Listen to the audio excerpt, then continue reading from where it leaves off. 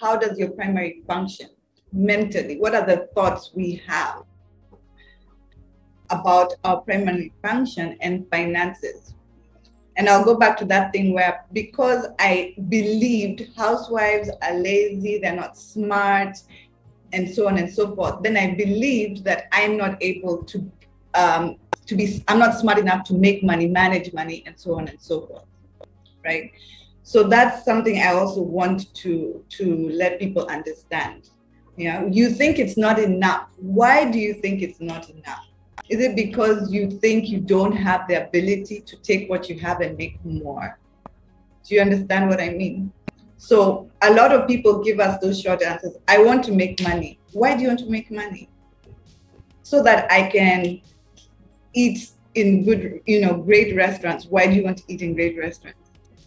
So that, people can see me there. Why do you want people to see you there? Or so that they can know that I'm also upper class. Why do you care that people, the questions come back to that state of mind. If you're doing 1, 2, 3 to be seen doing it, what is your mental health? You're lacking that confidence to just be okay. You don't need more money. You need to know that you're important enough where you are. Without the money, it's not the eating in the posh restaurant that make you someone. You need to write down the life experiences that you want to have. This has nothing to do with the work that you need to do to get those experiences. It has nothing to do with money. The words I kept hearing were, well, housewives are lazy, I mean, they're not intelligent. That's why they can't even get a job to go to work. They're not ambitious. And that was my state of mind when I came to Centonomy. And at that point, my primary function hadn't, and the effect it had on finances was that, well, housewives don't handle money. We don't make money. Therefore, who are we to think about money and what to do with it? Do you know what I mean? It was something that I always thought was dictated by the one who makes the money in the house. And that was my husband. So when I came to Centonomy, I was really low. I was down. I was like, I feel like I'm going to be the joke of the class because I'm the one who lacks. I don't even have a shilling. I'm a housewife. I don't have a job. So what am I coming to do? And I dreaded the introduction part. I kept thinking, oh God, people are going to say how they own businesses, they work in this place and that place. And I'm just going to be like, well, I'm a housewife. I cook and I clean and I take care of my kids. that feeling. And the first thing that happened is when we entered into the class, we were told to define wealth. And for me at that point, wealth really was tied to finance. Wealth was money. That was it. That's how I thought about it. But when we got to that class, the question was posed and I started to really think about wealth, right? And when I took time to think about wealth, it was different to me. So what kind of conversations are you choosing to get involved in? Yeah. And I like what Thitu said. Yes, to realize. And part of choosing yourself is accepting where you are right now. Yes, I'm a corporate woman. Yes, I'm a housewife or a mother or a sister. But these are the choices before me. And even as I walk through these choices, I will make sure I choose them intentionally and understanding why I must be very intentional about those choices. We are a multi-dimensional human being. Like you can do so many other things. It's not just being a wife. It's not just being a corporate woman. It's not just being an entrepreneur. There's so many things that you can do as an individual. God has given us so many abilities that if we thought about them seriously, there's a lot of value that we can offer.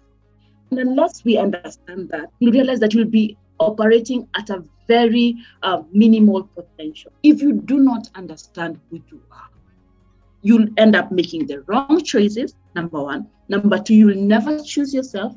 Number three, you will not give yourself fully. And one of the things that Centonomy program does is liberate you as a woman, gives you the power to make the choices that you need to make. When I started this company, Centonomy, everybody talks about starting a business and saying that entrepreneurs, you started a business, you should be fearless, you should be focused, you should be passionate, you should be determined all the time. Yeah? So guess, when I found myself like this, I felt alone.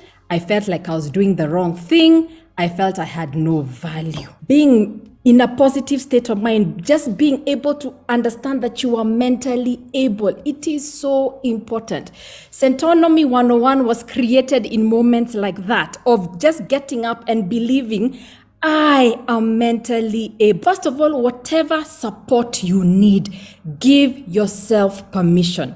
I'm standing here 13 years later and I still have moments of being in bed and dealing with it in different ways. Some days it's just I need a day on the couch to watch TV. And some days I've gone through therapists, I've talked to a counselor, I've thought through personal coaches, life coaches, business coaches, taken training programs. So whatever constitutes your basket of support, do not be apologetic about using it. After all this, we've gone through who you are. You're a creative, you're a writer. We've gone through linking who you are to what you want. Because if you are a listener all the way, the kind of things you will do, even the kind of things you will invest or want to invest, if you're a creative, will all align to that. We don't all want the same things because we were created differently.